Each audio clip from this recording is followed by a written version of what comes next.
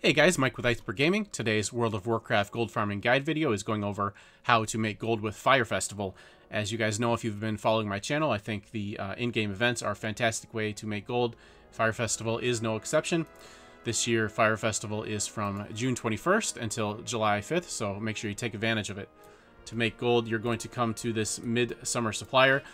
She's got some cosmetic items and some toys, but for gold making, we are looking at the pets.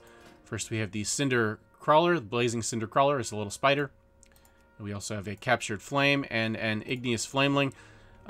So you can do one of two things. You can either buy all of them with whatever resources you're able to obtain, or you can see which one is the most expensive and focus on that. Right now on my realm, the spider is by far the most expensive. I'm guessing because it's one of the newer ones, but make sure you check your realm first.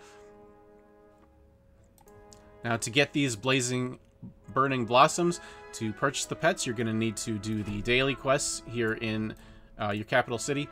Make sure you follow the breadcrumbs to get to the daily quests, as that will give you a few bonus blossoms.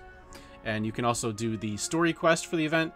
It will give you quite a few blossoms as well. And you're going to want to do the dungeon fight daily. Frostlord Ahun will give you several blossoms and some other goodies in a loot container. And finally, you're going to need to venture out into the world. I recommend you download the add-on Candy Buckets. It will give you the exact locations of any fires you have not yet visited.